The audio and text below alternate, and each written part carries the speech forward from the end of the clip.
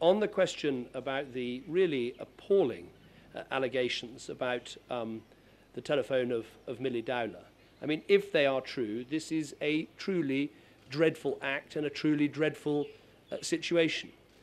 What I've read in the papers is quite shocking that someone could do this, actually knowing that the police were trying to find this person and trying to find out what had happened. And we all now know the tragedy that took place. What I would say is that there is a police investigation into hacking allegations.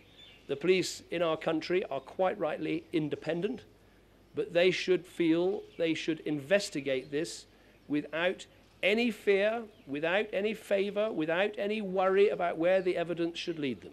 They should pursue this in the most vigorous way that they can in order to get to the truth of what happened.